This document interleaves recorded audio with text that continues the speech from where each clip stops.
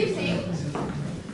I'd like to welcome you all to the first event in the fall 2019 series of the City Talks on the theme of politics and the city.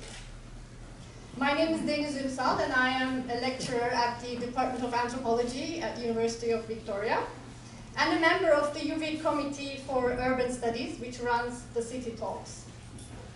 I'd like to begin by first acknowledging that this event is taking place on the traditional territories of the Lekwangan peoples, as well as acknowledge the Songhees, Esquimalt, and Wasanich peoples, whose historical relationships with the land continues to this day. I'd like to thank also for financial support of the Faculty of Social Sciences, as well as the Departments of Geography, History, Political Science, and Environmental Studies, and the Gustafsson School of Business, which have supported the City Talks this year. And thank you to Legacy Gallery for providing us with the space. This year marks the 10th anniversary of the City Talks lecture series, and if you're interested in supporting us as a donor or co-sponsor, we encourage you to visit our site, thecitytalks.ca, for more information. Tonight's City Talks event will be a panel discussion on the 2019 federal election and the political stakes for Canadian cities, with 4 federal candidates running for election in Victoria. So I'd like to introduce them to you. Laurel Collins, NDP candidate for Victoria Electoral District.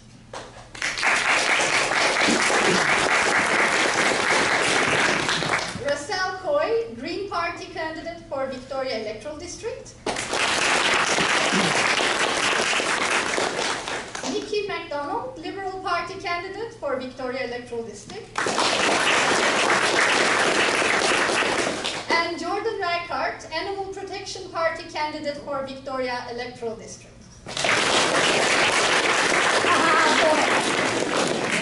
I'm honored to moderate tonight's panel.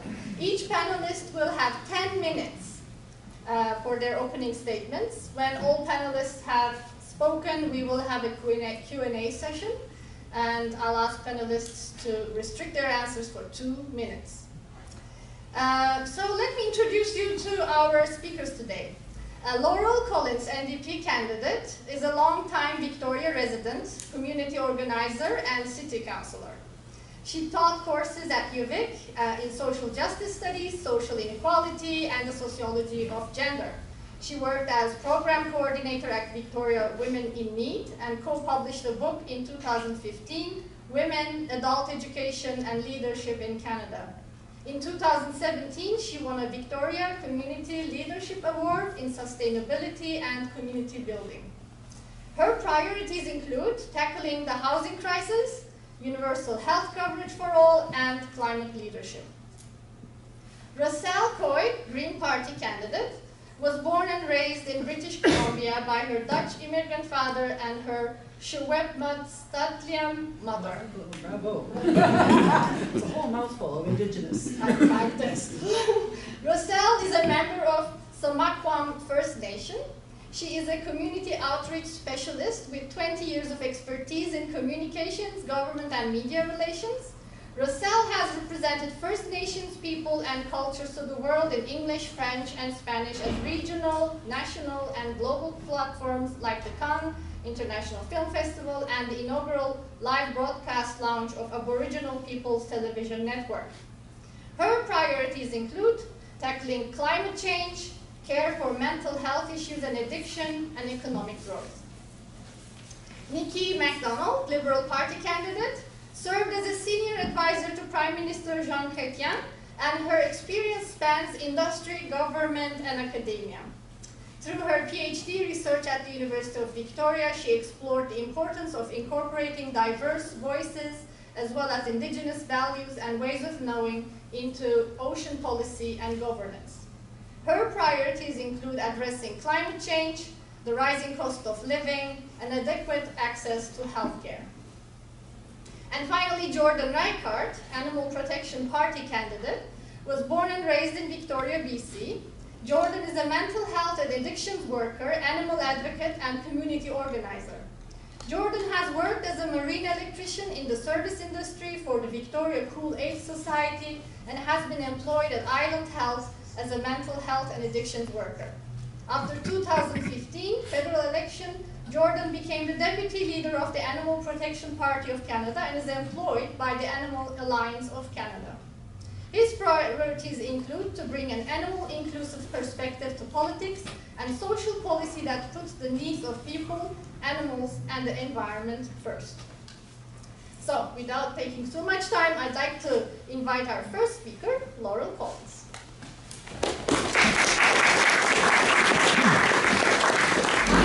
Orange flag that I will start shaking after 10 minutes. So that's great. Thank you, Denise, and thank you, Ruben. Thank you all for being here. So my name is Laurel Collins, and I am the NDP candidate for Victoria. And I am just incredibly grateful to be with all of you here today on the homelands of the Lekwungen-speaking peoples of the Songhees and Esquimalt nations. And this topic, the future of cities, it is extremely important to me. I am a Victoria City Councillor. I also sit on the CRD's Regional Water Supply Commission. I'm on the Greater Victoria Harbour Authority, and I also sit on the Green Municipal Fund, a federal body that gives out millions of dollars to municipalities to work on projects that will dramatically decrease our greenhouse gas emissions or restore our ecosystems. You know, I have been working on these issues for decades. I'm an instructor at the University of Victoria in social justice and social inequality, and the issues, you know, the most important issues in this election, the climate crisis, the housing crisis, growing inequality, you know, these all have, you know, profound connections to the future and to the well-being of Canadian cities. And, you know, also, most Canadians who are going to vote in this upcoming election live in cities. And so, as a highly urbanized country, and one that is growing more so by every passing year, you know, we need to acknowledge that the policy development, the policy execution, both at the provincial and federal levels, you know, it has its greatest impact here in cities. And I have seen this firsthand. And it is why we need a strong federal partner that will work with cities on these issues. Because now, more than ever, we need that partnership. If we want to tackle the climate crisis, you know, that's the issue that got me involved in politics. Cities are actually responsible for half of the greenhouse gases that are emitted in Canada. And the City of Victoria takes that responsibility very seriously. On council, I have championed climate action. And as soon as the IPCC report, the UN climate report came out, it was last year, at that point it said we have less than 12 years to meet our climate targets. And so I put forward a motion to City Council to accelerate our climate leadership plan. And it passed through council, our staff is working on that, we've had 3 workshops, and you know, I'm extremely proud of the work that we're doing. But this is the point that I want to make. You know, without federal government support, cities cannot adequately address the climate crisis. You know, cities don't have the financial room and they don't have the legislative authority to actually tackle this on their own. On the housing crisis, you know, this is probably the #1 thing that I hear on the doorstep. I've been out every day, and people are worried about being priced out of the city. And if we have a city, you know, if only the wealthy can afford to live here, what kind of city is Victoria? It's not the kind of city that I want to live in. Diversity, both economic and social, it is what makes our communities vibrant, it's what makes them interesting, and it's what makes them progressive and inclusive. And so, you know, it is so important that we take the housing crisis seriously.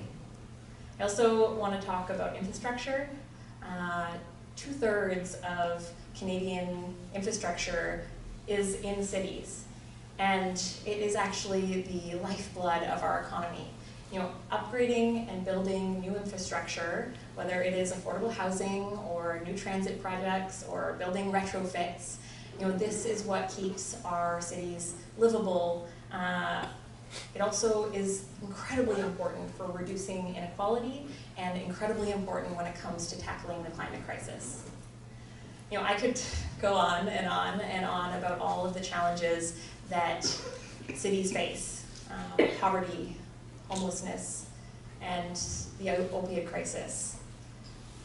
And it is because I think all of these issues are actually connected. And that acknowledgement of the interconnection of all of these issues is at the foundation of the NDP's plan that we have put forward for this country. I think it is what makes our vision different, and if I may say so, better for Victoria and for Canada. The NDP's New Deal for People, it is a bold plan to tackle the most important issues in this election. And I just want to touch on a few of its commitments. On the climate crisis, it has massive investments in clean energy and green infrastructure. It has retraining for workers. We have committed to getting all of our buildings energy efficient by 2030, retrofitting buildings. And we're also going to work with the provinces and with municipalities to build towards fare-free transit. This is something that the City of Victoria has led on with free transit for kids. And with a federal partner, we could extend that to seniors, to low-income people, and then to everyone. We also need to expand our transit routes and electrify our fleet. So these are just a few of the commitments in our plan, and they are aimed at substantively reducing our greenhouse gas emissions, something that the Liberals have failed to do. And I think this is really important to note that our plan has these reductions backed by legislation. And so the NDP is the only party that has committed to legally binding emission targets. So we will also establish interim targets and a climate accountability office to make sure that we are tracking and keeping government accountable for climate action. On housing, it has been decades since we have seen adequate investments in housing, and we are going to change that. We will partner with municipalities and provinces to build 500,000 new affordable units, much needed affordable housing, affordable rentals, social housing, cooperatives. And while we're talking about building new infrastructure, I also want to say that we are going to leverage federal dollars through community benefit agreements. And we are going to guarantee good jobs, training and apprenticeships, and we're also going to have support for local businesses. And this is all vital if we want our communities to thrive. And then finally, central to everything that we do is reconciliation with Indigenous peoples. And the NDP is fully committed to implementing the United Nations Declaration on the Rights of Indigenous Peoples and working with Indigenous people to co-develop a national plan on reconciliation. The City of Victoria has, for the first time in its strategic plan, incorporated the objective of reconciliation and Indigenous relations. And they are embarking on an Indigenous-led process that involves witness reconciliation dialogues, and I believe that every level of government needs to be engaged in this work in a meaningful way. I'm really proud of the commitments that the NDP has made on reconciliation, and this didn't just start with this year's election platform. The NDP has taken a consistent and determined approach for a very long time, and it was Romeo Saganash, our incredible NDP MP, who put forward the motion, the legislation to implement the United Nations Declaration on the Rights of Indigenous People. And it actually made it all the way through Parliament and then was squashed by unelected Conservative senators. So these are just some of the highlights and the commitments in our platform. They are all aimed at building stronger, more resilient, more sustainable, and more inclusive communities across our country. And cities are at the center of our agenda because we know that most Canadians live in cities, and this is actually where we can see the impact of good and bad decisions. As a city councillor and as an educator, I have seen these challenges firsthand, and I know how important leadership at the federal level is. It is why I'm in this race, and it is because the stakes are so high. The decisions that we make now are going to have lasting impacts for future generations, for Victoria, for Canadian cities, and for our country. So I am really looking forward to the discussion tonight. I want to just thank you again, all of you, for being here and engaging in these important topics. Thanks.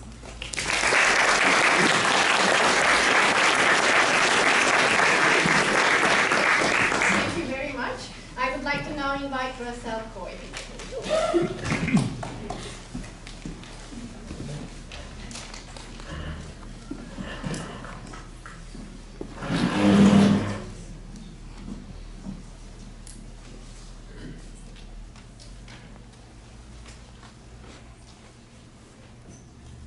Just want to be really respectful of your time. I'm a little bit taller than the average bear.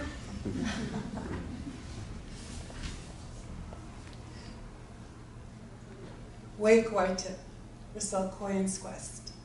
I come to you today as Racelle Kooy, also known as La Loya. I come to you from the Mishawaka nations of British Columbia, as well as Dutch heritage from The Hague. I come to you today as someone who really understands how Victoria has been and continues to be a refuge for the very first peoples who interacted with the Lekwungen-speaking people. When they were welcomed here, when we had the forts here, when we had a development here, and there was a relationship here for the very first time of settlers and Indigenous people. I'm somebody who came here on the heels of the first mega wildfire. The 2017 mega wildfires that came. There was lightning strikes that literally went around my house. Climate change came knocking at my door. And it's something I found very humbling because I went away for the weekend. I went to a powwow. I had my cedar hat, I had my regalia, I happened to just throw in my computer, and I was a climate displaced person, or some may say a refugee, for 40 days. Now, first world problems in Canada. I'm gainfully employed, I have friends and family who took me in easily and well. And I also was able to get by with my computer and Wi-Fi and continue to earn my living.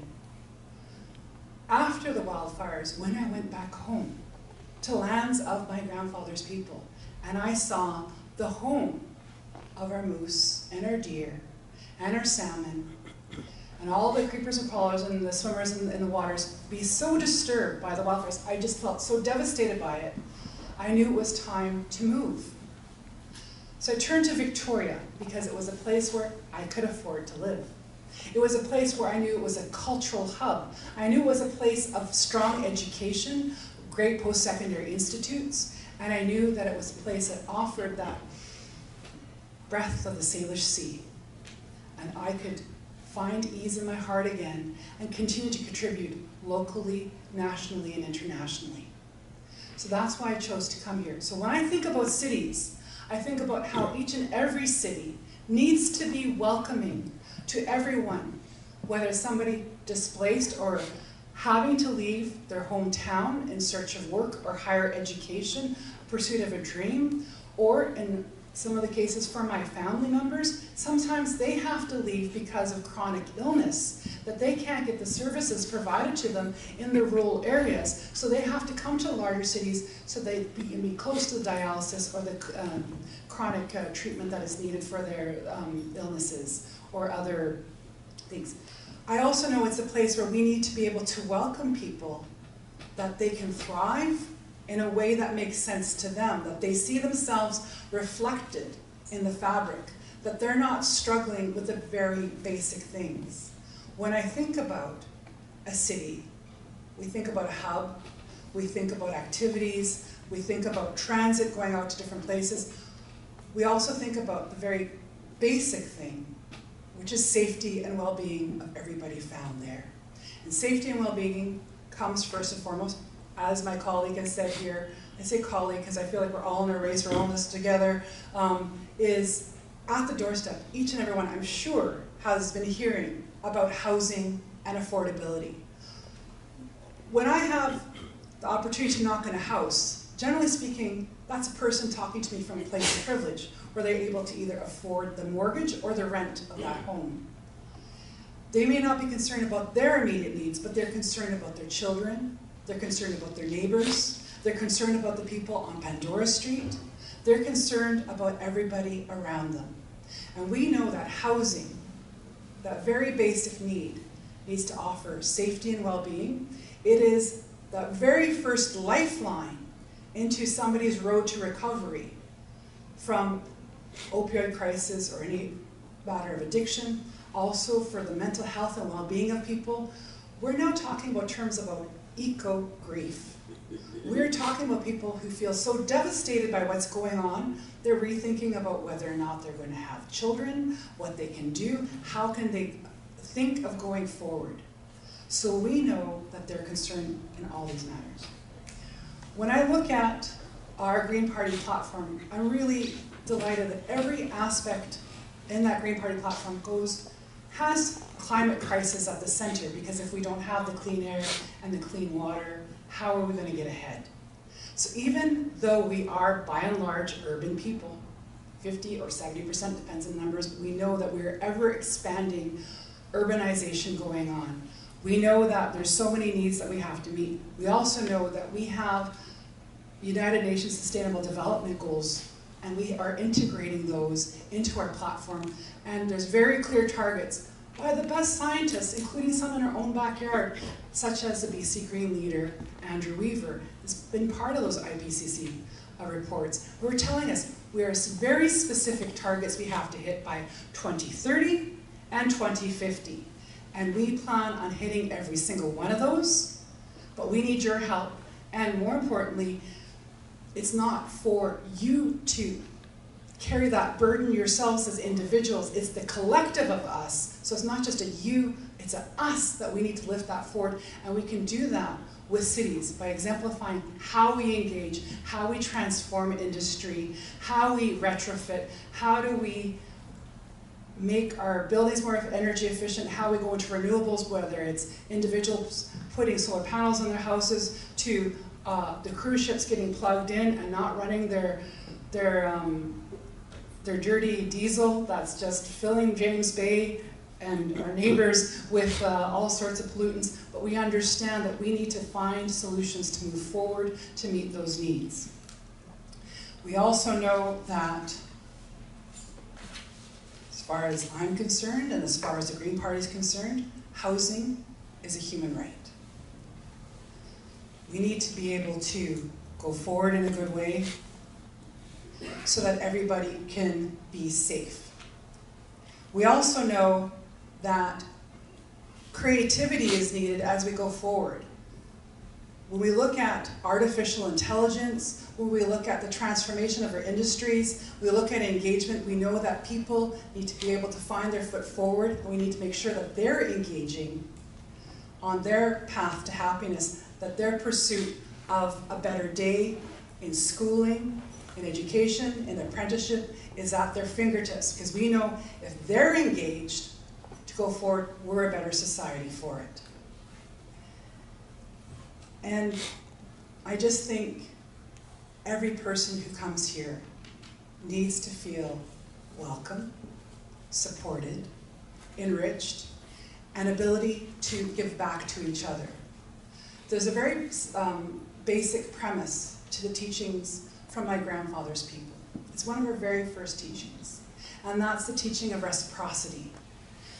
Reciprocity sounds very simple, but to me, when I think about reciprocity, it is my interrelationship to me, to you, to the land, to the water, to the peoples of this land, to Victoria, to the outlying communities, to Vancouver Island, British Columbia, to the neighboring provinces, to the territories, to our neighbors to the south, to the world. How are we making the world a better place? We all know there is no planet B, and we have a responsibility as Canadians with our first world problems to address inequities that come up around the world and in Canada, that we are opening our doors in our cities, because we know that that's the best place and best catchments for new Canadians to come and do well, just like we want people who are already here to continue to succeed.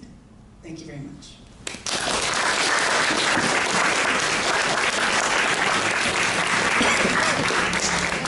Thank you very much. May I now invite Nikki Macdonald, please.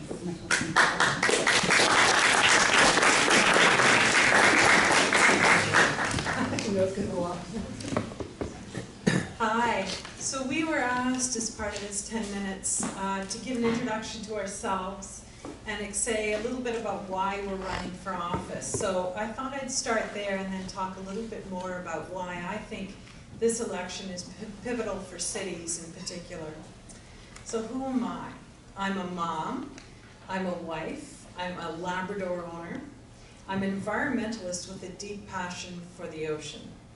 I'm also a pragmatist, and I have a record of getting things done.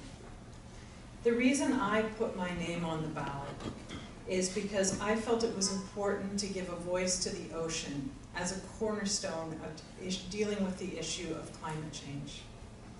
As a researcher and as somebody who's been involved with the oceans for over a decade, and as an advisor working with government to find better ways to manage the Salish Sea, I observe that we often talk about fisheries or we talk about marine, but we don't as often talk about the ocean as an ecosystem. And I think that's a very important focus that we need to bring out.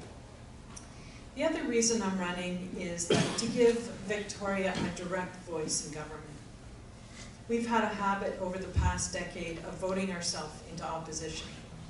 But as someone who's worked and served in Ottawa, I can tell you I understand what the impact is of having a member of the governing caucus as your representative.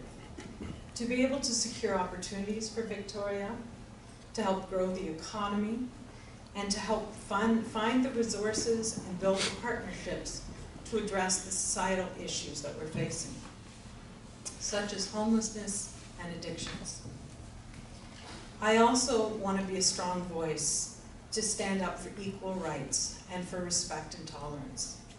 As a mother of 2 daughters, I am deeply concerned about what an Andrew Scheer government would mean for women, for equality rights. I'm concerned about what it would mean for respect and tolerance for diversity.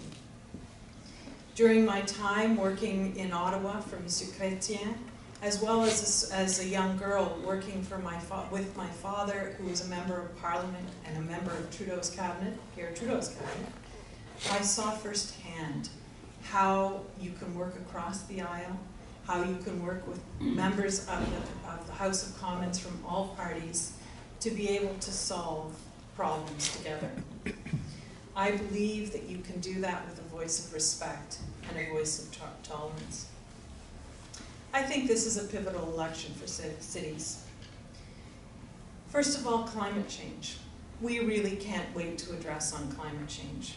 And there's no more issue that's more important to our future. Cities need to adapt and mitigate climate change, and I compliment Mayor Lisa Helps and Laurel and her colleagues for building a climate action plan for Victoria, for its working in partnership with the provinces and the territories and the cities that we all together can fight climate change. I'm proud of Justin Trudeau for his leadership in putting a price on pollution and going across this country and negotiating agreements with provinces and territories to put in the carbon tax. I'm happy and proud that he made the investment of $1.5 billion through the Ocean Protection Plan And what that meant for me as an ocean researcher was going from a Harper era where there were only 8 people doing ocean policy in fisheries and oceans to where there was a significant investment not only in the Government of Canada, but investment in partnerships with third parties, including at Ocean Networks Canada, where I worked. I was also proud of the action he took to ban harmful single-use plastics by 2021. And for those who follow the ocean and ocean issues know how detrimental plastics have been. He's also invested in better transit in communities across Canada. He supported renewable energy and invested in energy efficient buildings, as well as passing an important declaration of the national climate emergency. He's also passed the rebates on electric cars, and in British Columbia, combined with the BC rebate, that makes electric cars far more accessible for British Columbians. The other key issue, of course, is housing. And I'm very proud that the Liberal government was the first government in over 4 decades to put a national housing strategy together. And that housing strategy is built on 4 pillars. The first pillar is the building of new housing through agreements, through co-ops, through agreements with the partners of the provinces and municipalities. The second pillar of that national housing strategy is the repair of existing stock, because a significant amount of the stock was built in the 70s and the 80s. The third is providing the benefits that leverage, that touch-up point to help those Canadians who want to get into home ownership, or for Canadians who are unable to get into rental, that Canadian housing benefit that helps them get into that place. And the fourth, of course, is housing in transition. I was meeting with Andrew Vaughan, who's the parliamentary secretary, who's been responsible for really the design behind the housing strategy. And as he noted, homelessness is not a housing issue, it's a health issue. But in order to address the health issue, the mental health issues, and the addictions issues, you need to give people a safe place to live, a sense of home security. And so that's why it's not only being addressed as a housing issue, but also through health. The last is I'm very proud of Victoria. I'm amazed in the decade plus that I've lived here to see how it's growing. I think it's just an amazing city. The tech sector is growing, small and medium-sized enterprises. I met with the head of Victoria the other day, and he noted that many of those small and medium-sized businesses are actually selling to the world. They're global companies based out of Victoria. He described Victoria as a magnet city, which it truly is. It's a beautiful place to live. And many of those entrepreneurs have the opportunity to move to other locations to work. That's the nature of their business. And they choose to live here because it's a wonderful and beautiful place to live. That said, as we grow, we also have increased challenges of traffic congestion and our infrastructure aging. I'm very proud that the Liberal government has made and will continue to make investments in the Physical Infrastructure Fund, where they'll partner with the provinces, the territories, and with the cities in building critical infrastructure such as roads, bridges, and others. They've also recently, we heard the announcement of new electric vehicles here in Victoria, funded under a federal fund. So in conclusion, I guess I'd say 3 things about why I think it's important to think about choosing the Liberal Party as the next representative for Victoria. The first, as I said, is choosing somebody who could be in government, in the governing caucus, has great value in terms of being able to attract resources and getting things done for Victoria. The second is that we've already seen from the Liberal government over the last 4 years the investments they'll make in infrastructure, in housing, in addressing issues like opioid addiction, And we would like to see that momentum moving forward rather than going backwards with an Andrew Scheer government. And the third reason I hope is a personal one for me, which is I hope you will put your confidence in me, because I really believe that Victoria is on the cusp of growing even more through small and medium-sized enterprises, such as under the tech industry, as well as social innovation activities that are going on in this city. So thank you. Thank you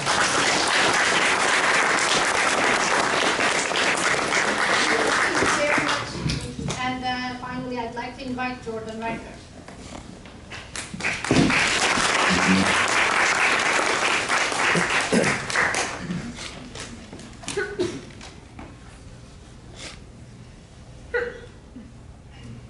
Hello everyone, my name is Jordan Reichert and I'm the Deputy Leader of the Animal Protection Party of Canada.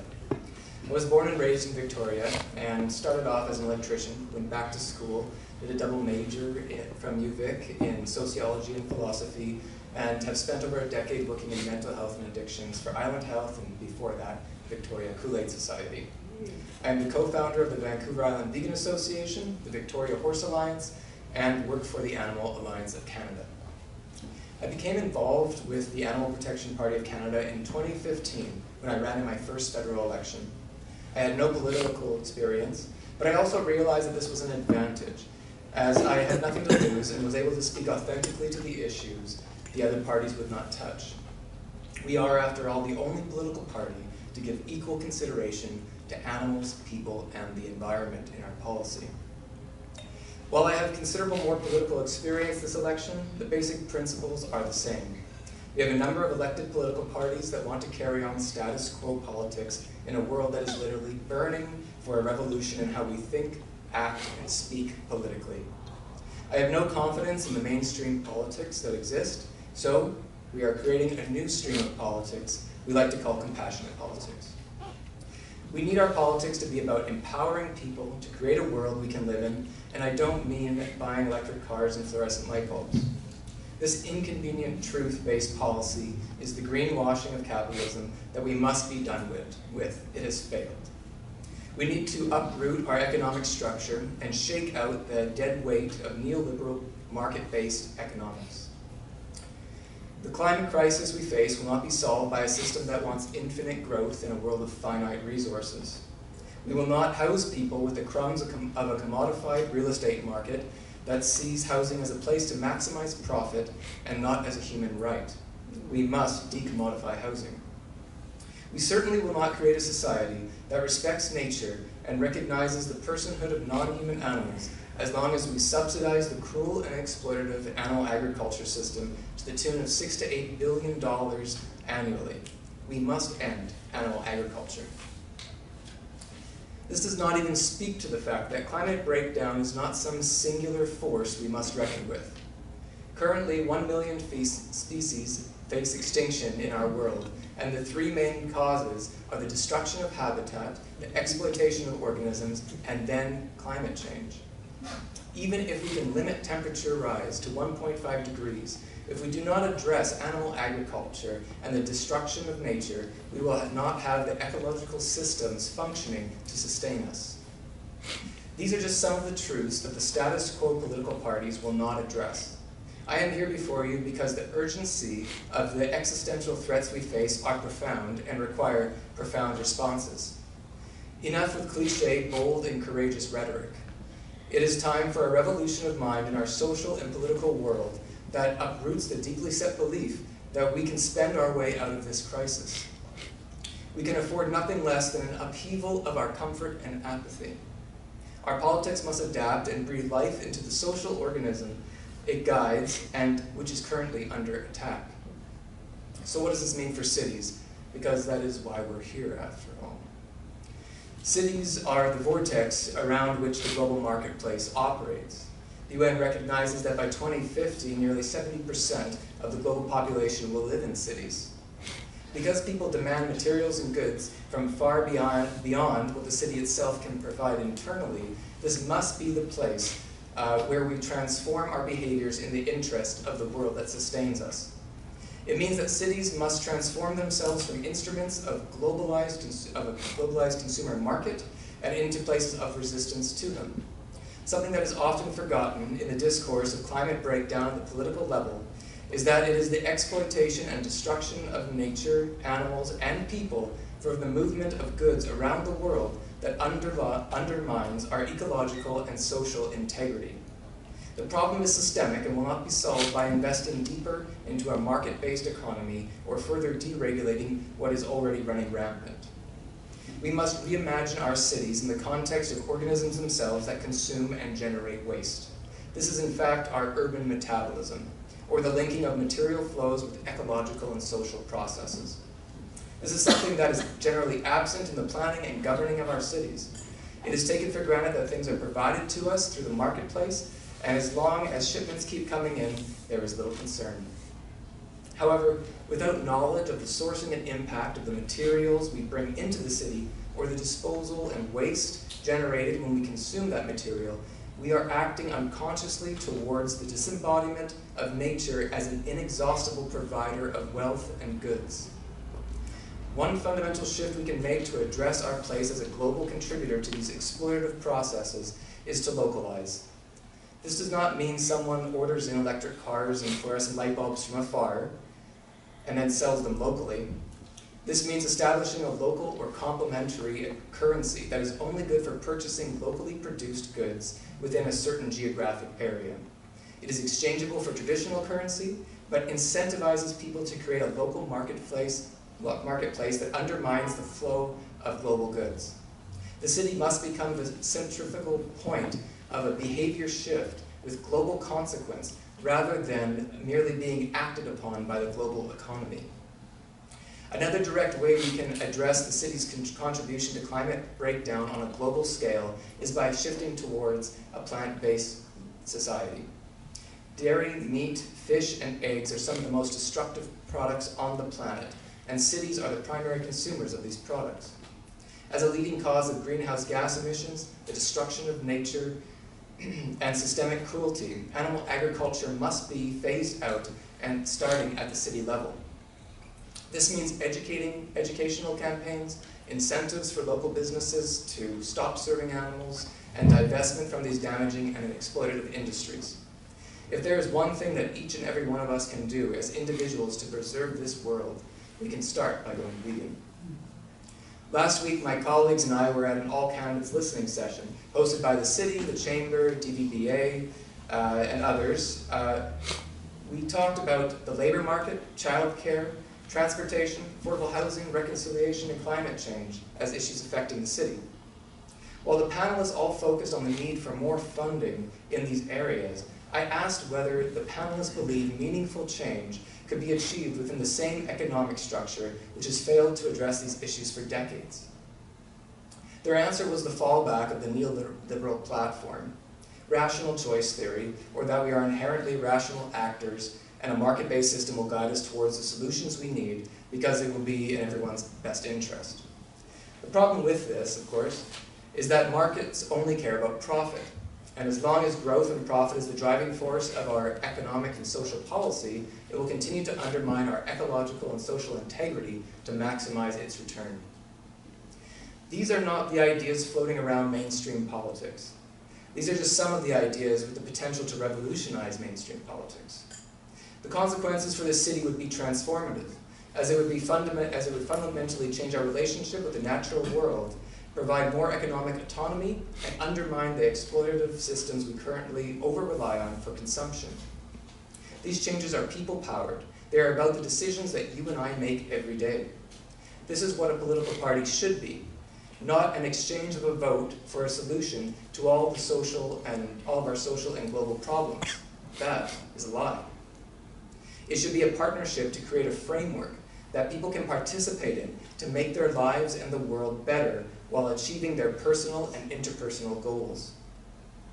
I will not promise you that it will be easy, but the decisions we need to make should not be based on their ease. They must be based on the capacity for them to reshape our social and political world into regenerative processes that flow with our local and global economy, not against it. Thank you very much.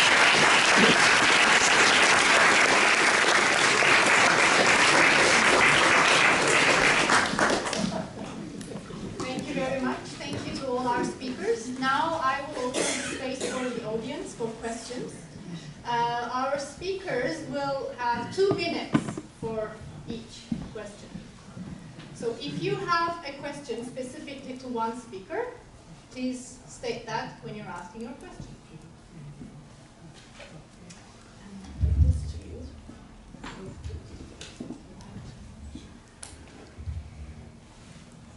Okay. Sonya's got to go first. Oh, you can. That's okay. I hate it when I can't hear people's questions, so I'm going to say thank you to the gallery. This is just terrific to be able to hear these people. I had no idea who was running. I'm really glad I do now. I didn't come with an open mind. I decided 2 weeks ago I was going to vote Green. I usually vote NDP. I voted Liberal last time, and at one point in my young life, I was the Vice President of the Conservative Party of Saskatchewan. There you are. It was pretty bad. So my question, Racelle, your paper talks about mental health and the opioid crisis. You work for Island Health, and good for you, and I liked everything you said. However, you are the only person that has mental health and opioid addiction in, and you say that we have to address the crisis. We've got to look at harm reduction, treatment, and prevention, and I want to hear how you're going to do that. I have 4 kids and 4 grandkids, and by the way, if I was 25, I would never have children now in this world. But one of my kids didn't call me on his birthday. He has mental health problems. He has been self-medicating for probably 20 years. And he didn't call me, so I guess he's incarcerated again. This is really tough stuff, and he's a really good kid. I mean, I like him a lot. But I'm really interested in what are we going to do? Good for you. Good question.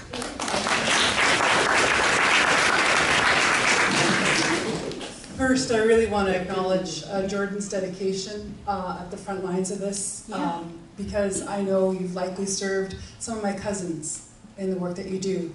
And I know that I'm not a frontline worker, I'm not even a policy analyst on this, but I'm somebody who has unfortunately lived this again and again.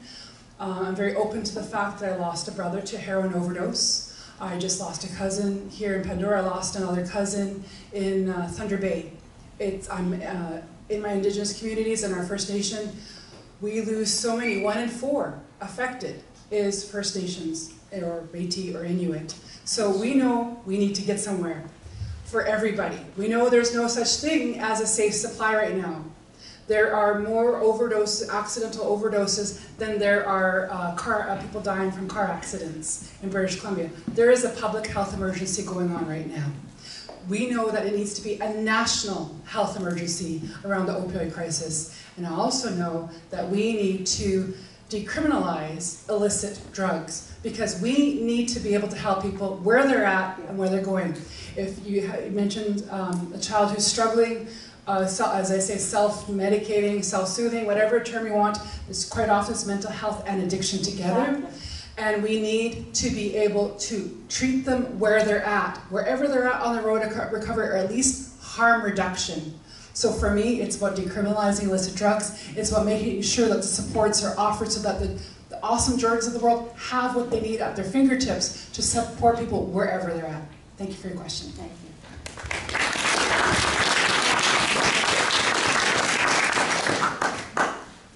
Any other questions? Yes, please. I would like to hear from you. I've got 2-part question. I'll ask the first and then ask you a question for you for have your knowledge, then ask your second question. Do you have any idea what the housing shortage is across Canada today? How many millions or hundred thousands of units are we short in housing today?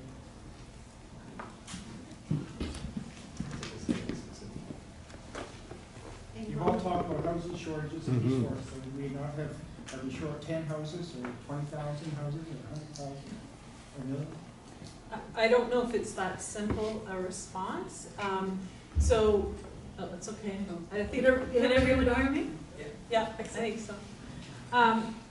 So the way that we've approached housing is, as I mentioned, is fourfold. It's increasing the housing stock, so increasing the number of housing units that are available. repairing the existing housing that we have in place today, helping those who are in rental housing today but are on the cusp of being able to move into an owned home, so the first-time buyers benefit, so helping them move from a rental housing into an owned home. And then the fourth is helping those who are homeless today, who are living on the street with addictions issue, move into transitional housing where they can get the treatment and then move into further, more secure housing following that as well.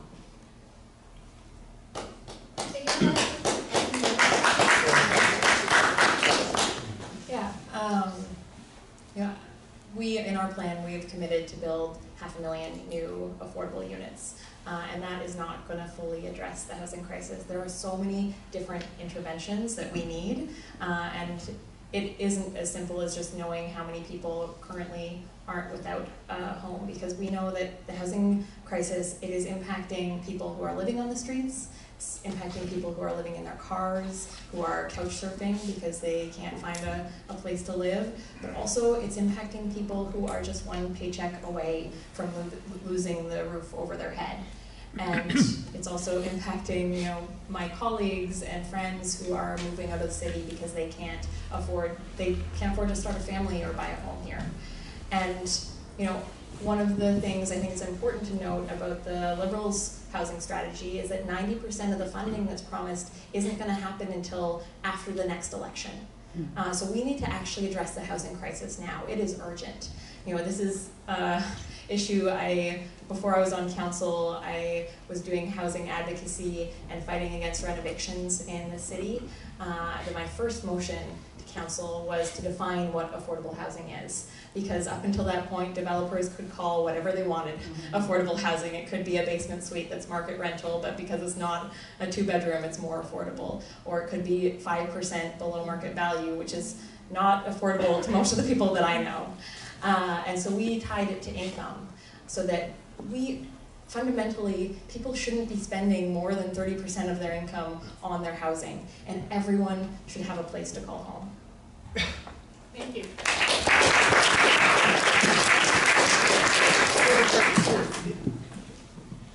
I just wondered, climate action is critical for me in this election. I just wondered, there's no Conservative representative here, but what messaging would you develop so that it's not a question of pipelines versus climate, or oceans versus jobs, or housing versus you name it. I'm not saying that that's any of the language that you're using at all. In fact, Racelle, I think you were the closest who came to talking about transformational change, looking at it as an organic whole. But how would you propose to do that so that it's not a quid pro quo all the time? It's not if you support this, you must not support that. And taking it into a kind of more of a macro discussion about this is a world issue, not a Victoria, not a BC, not a Canada issue. Oh, yeah. All right. Thank you very much for that question. We're the Green Party, so obviously climate action is central to everything that we look at. And we look very seriously and have adopted all those United Nations Sustainable Development Goals into our platform, and every piece we bring up, whether it's housing or it's economy or it's a just transition for the sunset industries like coal and fossil fuels, that we are putting something forward that also is keeping in mind that it's not a trade-off. I don't believe you can seriously talk about climate action if you are made us all the owner of a pipeline. I don't think you can seriously talk about climate action if you're also supporting LNG, aka fracking. I think you need to be very true of what's going on and accept the fact that we need to get off of fossil fuels ASAP. There's lots of discussion. All of us brought forward great ideas on how to get that forward. There's lots of indications of what we need to do on that. And we made it really simple to follow. It's a 20-point action plan. It's called Mission Possible, and I invite you to check it out. Thank you. Nikki? Thank you. So I agree with you. I think it's time we stopped approaching this in a binary way. It's not the environment or the economy. It's both together. It's balancing both together. And certainly in the work that I've done around oceans, and you brought up the pipeline, so I'm really grateful you did. The way I look at the pipeline is there's two parts to it. One is the land part and one is the marine part. I'm an ocean person, so I tend to separate things that way. But the land part right now, we have bitumen that's traveling by rail car, that's traveling by truck, and by twinning the pipeline, you provide a safer conduit for that bitumen to get to tidewater. The second on the marine side, and this is the area that I've been working on, is all vessels represent a risk in the Salish Sea. We have the Salish Sea is one of the busiest waterways in North America. And we know that it's freighters who are single-hulled and carrying bunker fuel. We know it's the BC ferries, it's the tugboats, as well as the tankers. All vessels represent a risk.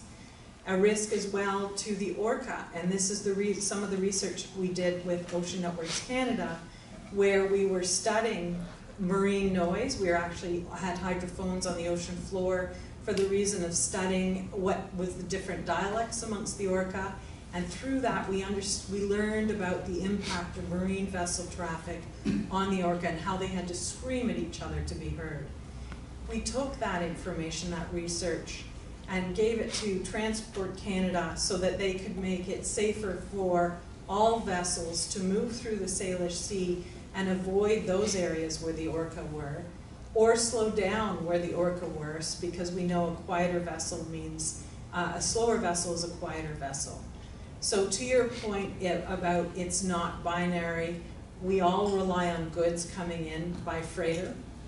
We all get on the BC BC ferries to get across to Vancouver, and it's making vessel traffic, marine traffic, safer for all of that.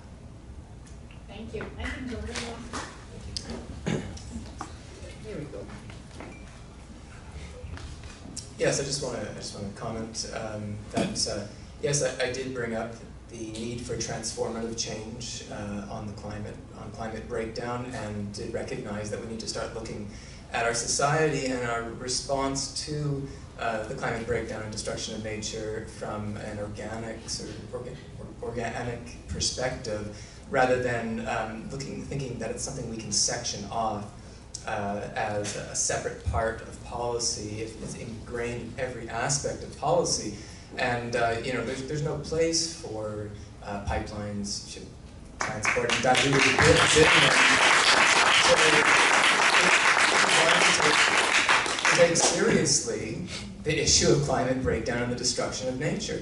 And politicians have, well, mainstream politicians have a really bad habit of picking safe animals that they like to protect, like orcas or, I don't know, grizzly bears and things like that. But when it comes to the pigs, chickens, and cows, which are one of the leading causes of greenhouse gas emissions in our world today and the destruction of nature, including, by the way, the Amazon's burning because of cattle ranching down there and the destruction of the Amazon to feed those cattle as well.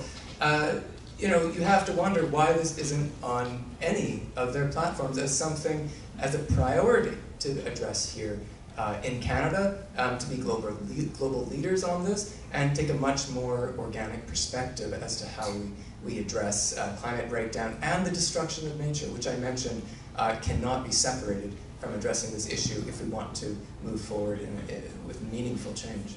Thank you. Thank you.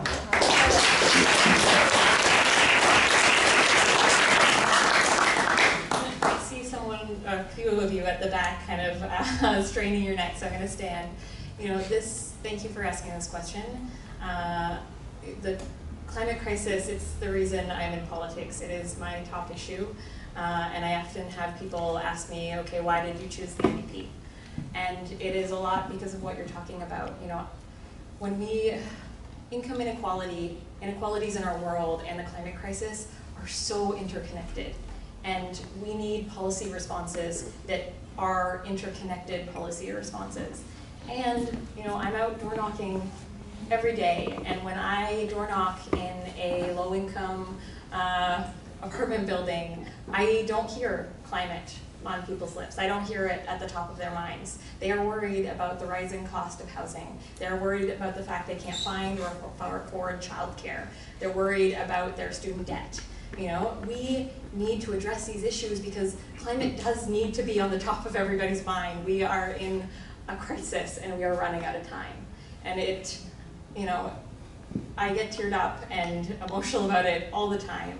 I teach up at the University of Victoria, and I have my students coming to me in tears. We are talking about social justice and environmental justice. And I had a young woman approach me at the break. She had tears in her eyes, and she said, how do I study? How do I work on the issues that we're talking about when the scientists are telling me we have less than 11 years? Yeah. And it is her, you know, it is that fear, I share that fear, but it is her leadership. She's organizing around climate strikes, and it is the young people that we talk to. That is what motivates me to action, and is why, you know, I want to go to Ottawa to fight to make sure we have bold climate leadership, but we also are transforming our economy to make sure that we're not leaving anyone behind. So we will have 2 questions, and then we'll turn to the panelists to answer. So instead of doing one-to-one, we'll go to, okay, Nikki? Just a quick question, mainly directed at Ms. Collins. I really appreciate that you brought up the implementation on the topic of ingraining climate action in housing policy. You brought up the importance of climate action with housing policy. I want to see if you can elaborate a bit more on that, especially in the context of Victoria and you know, free market housing, which tends to often add that to any equal or environmental values, which to contributing to more affordability. Thank you. I'll look here because I saw hands over there. Yes, please? Yeah. Let's take another question and then we'll come back. This question's for Jordan. I'm wondering, you mentioned about approaching small businesses to try and get them to reduce consumption of meat.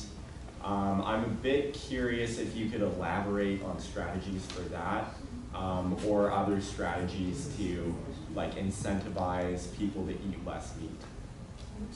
Okay, so Laurel, you go with the first question. Absolutely. First, I just want to say thank you so much for asking that question.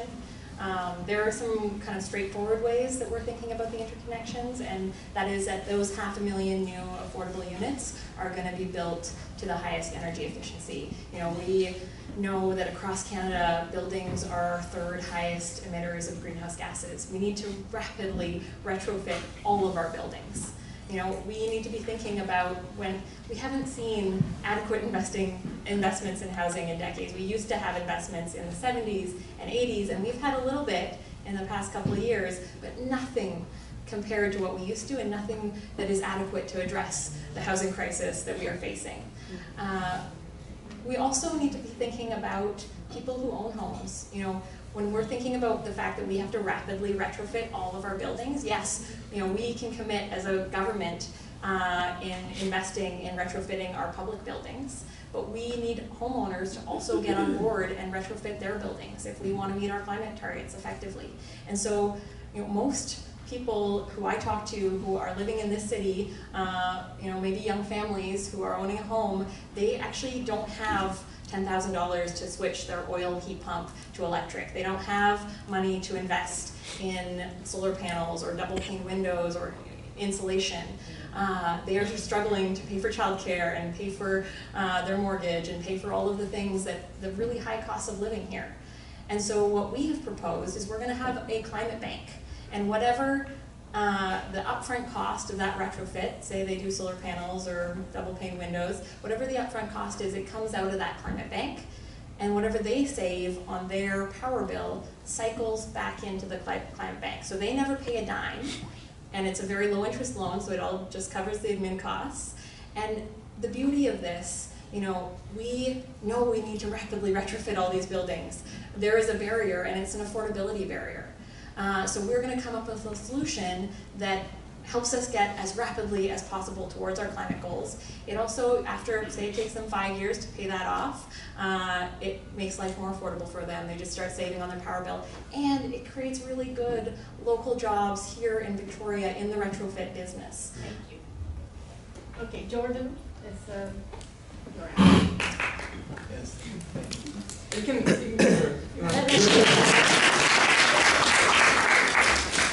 Thank you so much for the question. It's really nice to be asked a genuine question, because often there's this tiresome thing of people kind of placing questions in the crowd, like political parties and stuff. But thank you so much. Yeah. So as in regards to transitioning people off meat and dairy and those kinds of things, and incentivizing that locally, well, I mean, we have to look at it both from both perspectives. So a huge part, and something that I mentioned, is that we actually subsidize the meat, dairy, and egg lobbies to the tune of about $6 to $8 billion a year. So for perspective, that's about twice as much as the oil and gas industry gets. Wow. So they get about $3.3 billion a year. So it's pretty horrific. We actually just gave $1.75 billion to the dairy industry, which, by the way, unless you're a baby cow, I don't think anybody in this room needs to drink dairy to be healthy or get calcium or protein or anything. I guarantee it, actually. But the federal government just did that, the Liberal government. So, so that's a major issue, because it actually falsely subsidizes the costs of these products to consumers. Meanwhile, I don't know how many of you eat your vegetables and such, but going to the grocery store and actually buying fruits and vegetables and whole grains and foods has become more and more expensive, especially if you want to buy organic products. And so, for some reason, eating healthful food is more expensive than eating food that, in some cases, the World Health Organization has labeled a carcinogen. And so why is this the case, right? So we need a shift in our federal policy, the direction of where money's going. We need to bring down the costing of access to that food. But of course, we actually need to change in our cities the very idea of what it is to consume. And part of that, I think, is incentivizing the creation of local businesses to drop meat and dairy products from their menus to switch to plant-based menus. Whether that's through, I think we should directly tax meat, but I also think that we should offer tax breaks and other incentives to ensure that these plant-based businesses have a good starting point and more opportunity to establish themselves. We do not need another business in Victoria that sells some fusion of anything to do with meat and dairy and eggs and whatever. Like, we're already overloaded with it, and this is the problem, is that we've been brought up on lies about the idea that we need these products to be healthy, strong. In many cases, there's a whole gendered aspect to it of being masculine, and so we need to break down these barriers, and so that means educating people about the truth behind meat and dairy, the economic, the social, and the environmental consequences of it. Thank you.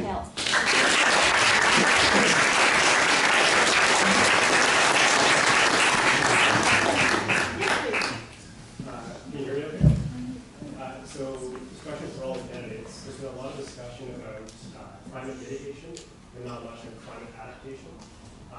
As our cities continue to see wildfires, flooding, and these are issues that are probably going to continue to ramp up in the future. In Victoria's context, probably sea level rise. So I'm curious to know what your stances are on addressing the issue of climate adaptation. We'll have one more question. Yes, please.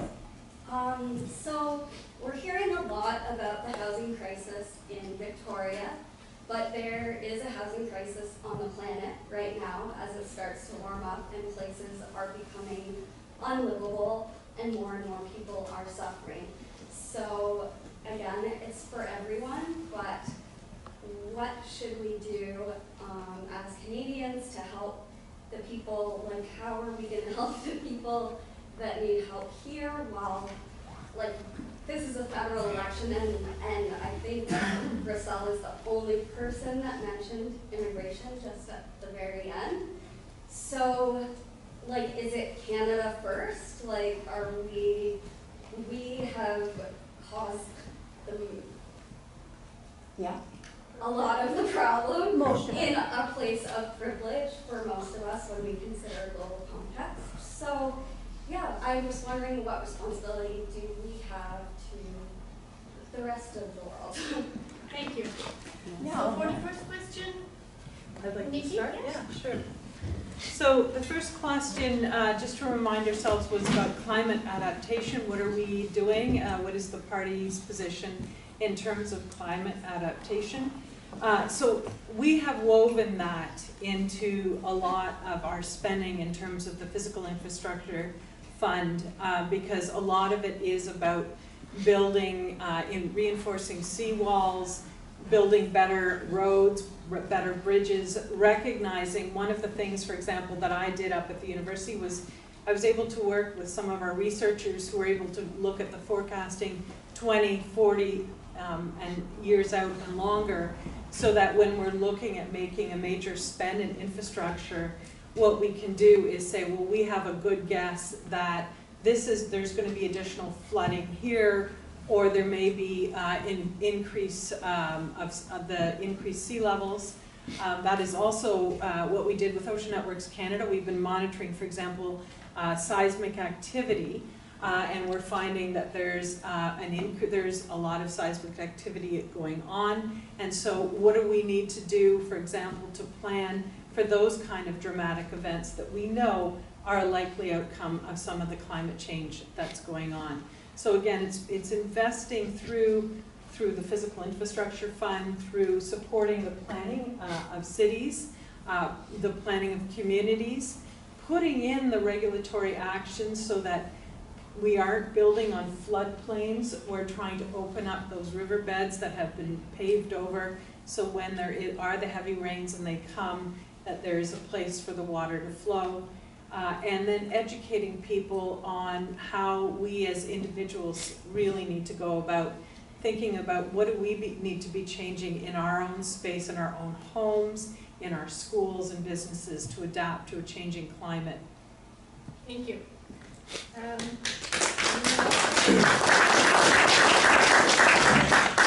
Yeah, thanks for the question.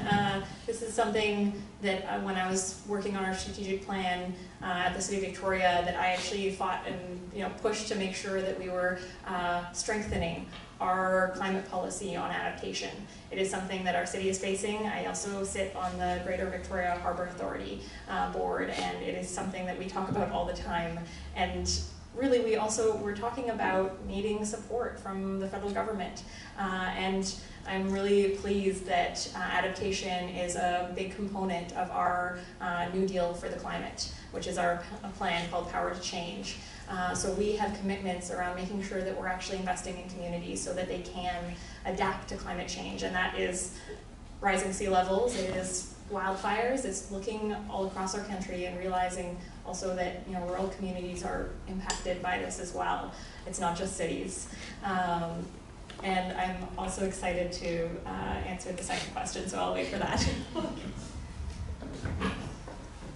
Yes, I think an essential component of climate adaptation is recognizing that right now the way our cities are structured effectively works against the grain of kind of the ecological processes that we're going to be facing through climate breakdown. And so we really needed to make sure that we're I guess restoring some of our local ecology's ability to actually compensate for the changes in maybe extreme weather that we face and that sort of thing, which may means greatly expanding our urban canopy, for example, or rewilding parts of our community that have essentially kind of been either taken over, and a lot of our wild, like urban wild spaces are, have become just tourist traps rather than actual spaces where nature can regenerate and provide its ecological services that are necessary and that are obviously the main undermining feature of cities. And so what we need is to kind of create and move forward with cities as processes that move with the ecological flows that we face and we're going to struggle with. We're definitely not building any walls, and so we actually need to build basically tunnels for nature to move through us rather than us actually trying to be a force against it. Thank you.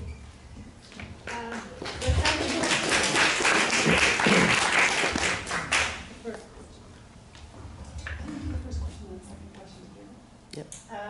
What are we doing to mitigate? Yes, Sure, just that way, because I'm here, then the first one, and then the second one. Okay. So when I think about climate adaptation and climate refugees, I want to just take you for a minute to what I've been doing the past number of years, and that's been as the bilingual co-chair of the Assembly of First Nations. You all know that First Nations, we hear about reconciliation, we hear about the Truth and Reconciliation Commission and the final report. We know that we have, Canada set us up to be at disadvantage. So we are always stuck in a place of mitigation and adaptation to circumstances that were put on us. So I come to you as somebody who already has her sleeves rolled up and who has already been dealing with natural disaster, food insecurity, housing crisis, and looking for economic growth. So when I look at all the things that we need to address for climate adaptation, I've been there doing that, looking at that. For example, when I talk about wildfire and being somebody who is displaced, what I did not mention was the fact that part of that was I was at continued risk, because after a wildfire, what do you have? You have continuous threat of flash floods. You have all sorts of disruption, and thank you for talking about the canopy and the use, Jordan. The carbon sink for the animals that help keep our ecosystems healthy. There is an interrelationship that when we're in urban settings, we forget. Fortunately, I haven't. Fortunately, any others have not. And we are at the front lines blocking things like the TMX pipeline to say, this does not make sense for where we need to go in the climate adaptation. And as well, when I look at climate refugees, and that's what I heard the question being, is we are the second largest country in the world, and we have the same population, more or less, of Mexico City. There are amazing people out there waiting to be awesome new Canadians. Let's welcome them here and make this a stronger Canada, because we were founded on diversity and inclusion, and it will make us better. Thank you.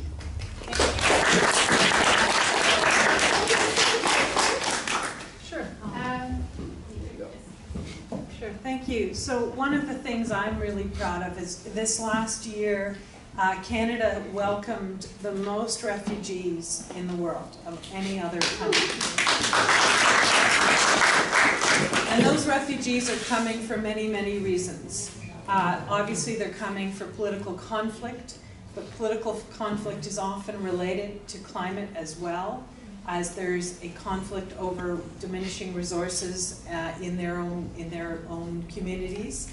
So I'm really proud that we continue to welcome refugees into Canada, as well as having a robust immigration system that encourages people to come here and to become Canadian citizens. The other aspect that I'm very proud of is one of the first things that Justin Trudeau did once elected Prime Minister was to take the global leadership position around climate, and he went to Paris and he represented us there along with Catherine McKenna and Elizabeth May, and they made a strong case for not only how Canada would adapt to the changing climate, but how they would support developing countries and other nations make those adaptations, and to be able to mitigate some of the risks, some of the challenges that are leading to climate refugees. So I'm very proud that it's the twofold. One, we remain open, our doors are open to refugees who are coming here increasingly due to climate change, as well as continuing to support other countries to address those challenges. Thank you.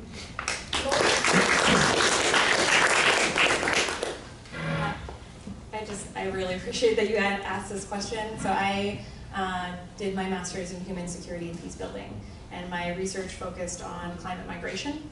And so I was, this was back in 2010, and so it was a different world, but still a really, really important issue. And I ended up working with the United Nations High Commissioner for Refugees in Northern Uganda. working on internal displacement. But this is an issue that's really dear to my heart, and we need a more fair immigration system. And I am glad that we have let in more refugees, and honestly, we are still keeping families apart. We still have a safe third country agreement, which means that when people go to the US and are turned away, the US is not a safe country right now. It's not. And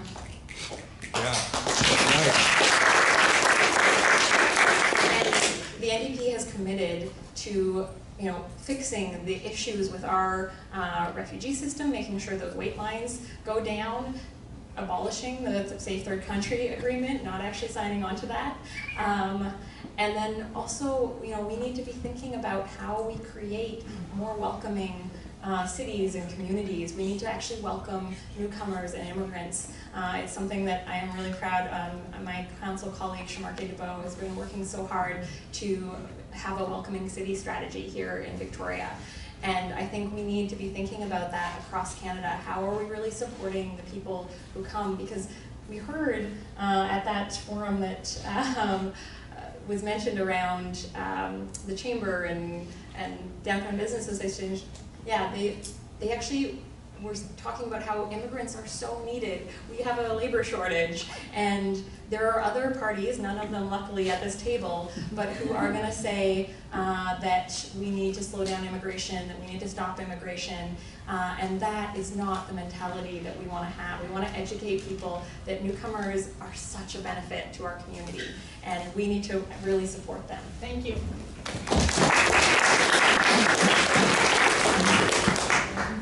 Yeah, so Canada brought in, I think, 350,000 migrants last year, and that's going to significantly grow in the coming years. I just heard on the CBC a couple of days ago, I think that our population, which is around 37 million right now, could almost double by 2050 just based on migration. And a large part of that, of course, would be due to climate migration and the displacement of people due to the effects of climate breakdown. And we should be calling it climate breakdown, not climate change. Change is a soft word that doesn't really describe what is actually taking place and the effects of it on the earth and people.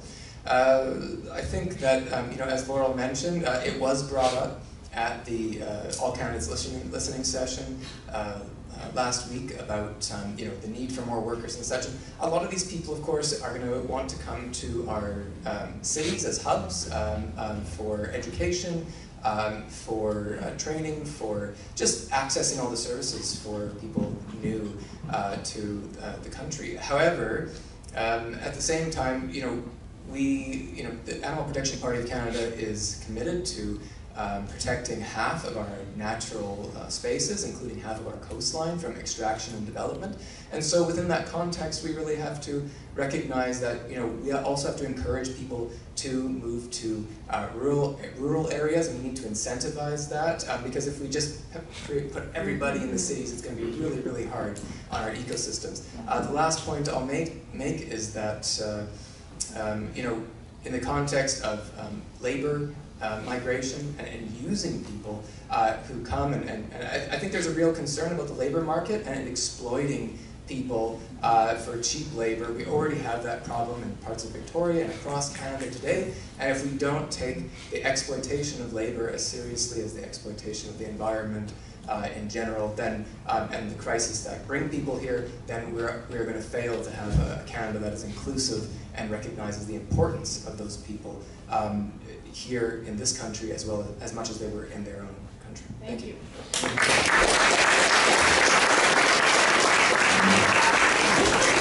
One more question.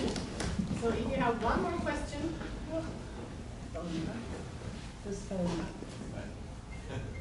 Yes, please. Hi. So this is open to all the candidates here. My question is regarding the mental health crisis and the opioid crisis. And many of you have offered mitigation strategies of how we plan to deal with it now and the current issues that are arising. But I've yet to hear any strategy of how to work on prevention. So what are your guys' strategies on working with the youth in our city and the school districts on how are you going to prevent more people from falling into these crises in our city? Thank you. Good. Laurel, please.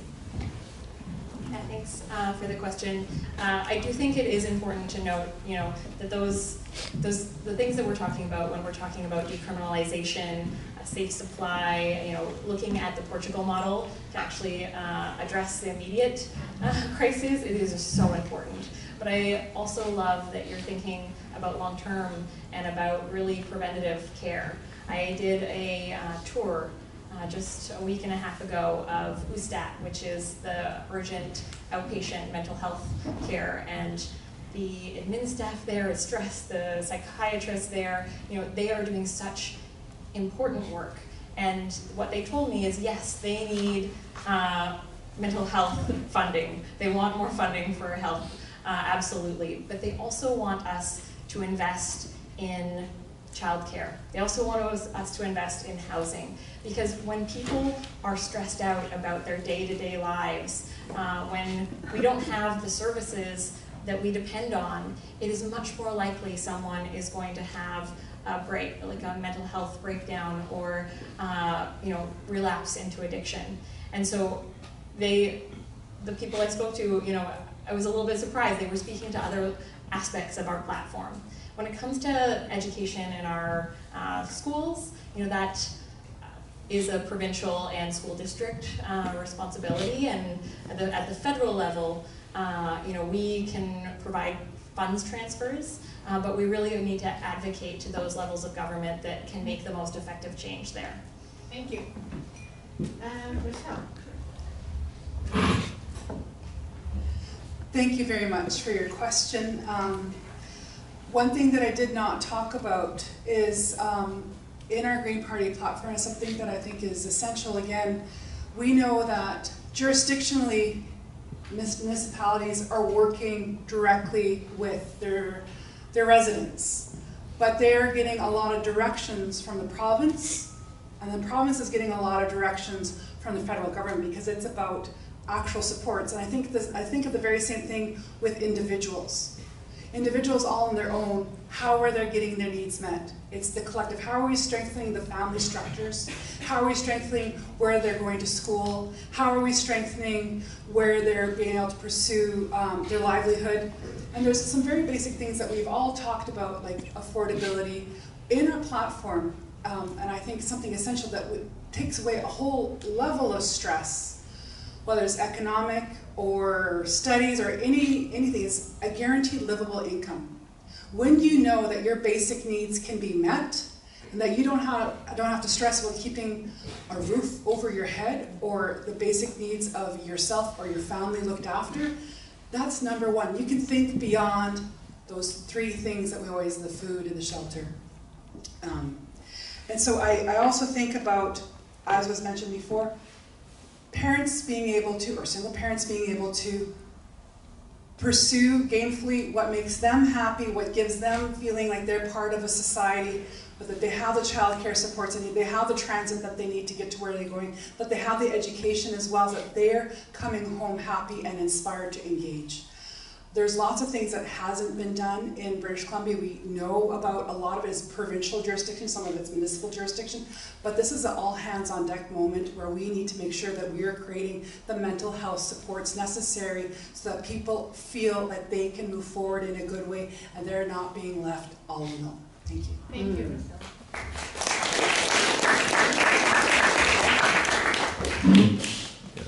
Thank you.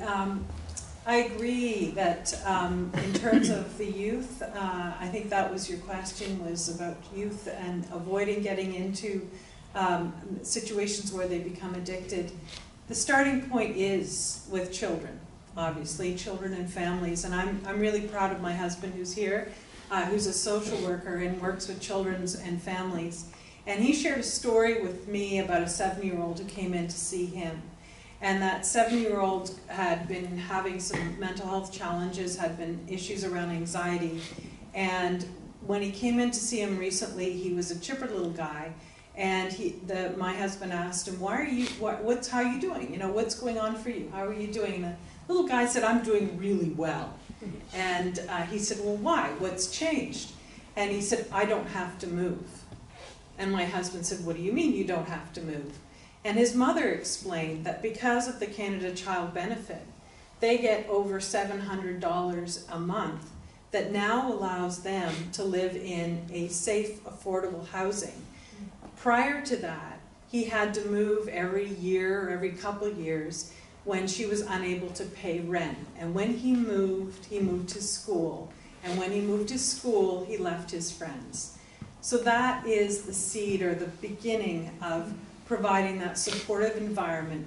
So for that little guy, he's becoming stabilized and he's being able to address his anxiety issues. The other thing that I think that I'm really proud the Liberals did, and I say this because I was on the front lines of fighting with the Harper government to get Suboxone launched in Canada. And I went to Tony Clement, who was the Minister of Health at that time, and I explained to him what Suboxone was. I think probably most people know here it's a drug that's used for opiate addiction. It's a mix of an antagonist and an opioid-like drug so that you can come off your opioid addiction. It's for treatment. It's a complement, if you will, or parallel to methadone. And at the time on Vancouver Island, if you were in methadone treatment, you had to come from Nanaimo or somewhere up on island to Victoria every day to get methadone. With Suboxone, you could carry the drug away. It was in a pill form, and you would be able to live your life, rebuild your life if you had been involved in serious opiate addiction, hold down a full-time job, not have to get on the road, and drive down to Victoria every day. And Tony Clement said no. And he almost said no to, she wanted to shut down the only safe injection site we had in Vancouver. Today, we have 87 safe injection sites across Canada. And that's because the Liberal government said, this is a mental health issue, this is something we need to work on together.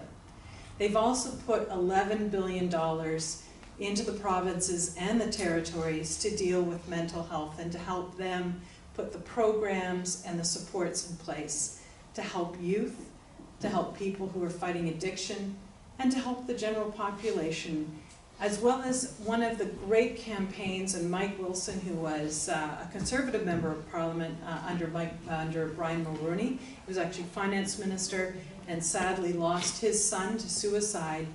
He worked with the Liberal government to put forward a campaign to raise awareness about the importance of mental health and to normalize it. Nikki.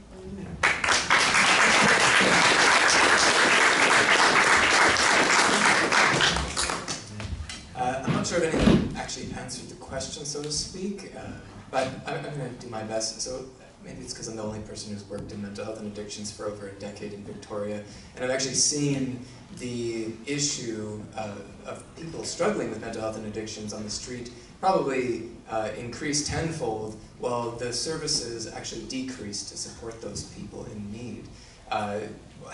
You know, to be perfectly honest, we've lost addictions counselors. We have gotten about an extra 5 beds for people for treatment, and in most cases, we actually have turned beds into office spaces for the management of mental health and addictions, the bureaucracy of it, rather than actually serving people struggling with these issues, looking for treatment. And I think that's really unconscionable, actually, because I've worked with people who have died due to the opioid crisis, and what I've seen is purely reactive measures from the province and from government, more teams, which they do great work, but at the end of the day, they're basically pushing people around this funnel into a very, very narrow hole of services that just cannot keep up with the demand. The money, the $60, $70 million that went into the opioid crisis, where does that go? It goes into harm reduction immediately, but that's not the preventative kind of long-term commitments that we need from government. We need to transform our actual healthcare system to not just be about physiological health problems. They need to be about psychological health problems as well. We need psychological services, and not just psychiatrists which push pills on people, but actually psychologists as treatment methods built into the structure of our universal healthcare system. Without that, we're only really treating half our body and in turn half our society. So I really need us to go back to providing those psychological services, because there's one place in Victoria, the Men's Trauma Center, for example, that is the only place, as far as I know still, in North America who actually services men who have suffered from any kind of trauma. And that's one place in North America. So much of this comes from trauma being passed through generation after generation, and men are a big part of that.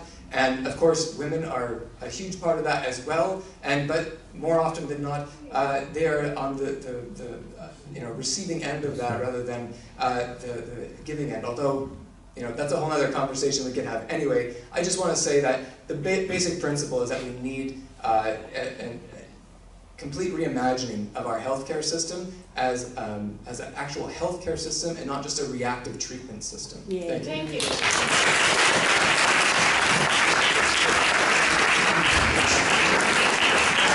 Thank all our speakers. Thank you very much for participating and sharing your priorities and answering questions. Thank you to the audience for their wonderful questions.